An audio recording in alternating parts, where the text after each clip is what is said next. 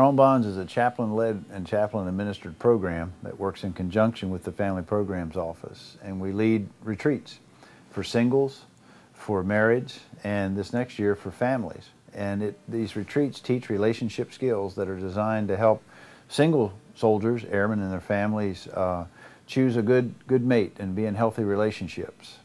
The marriage retreats, of course, help couples have skills that they need during the strains of repeated deployments to stay resilient, to communicate, and to hopefully stay married long term and to be happy in that relationship.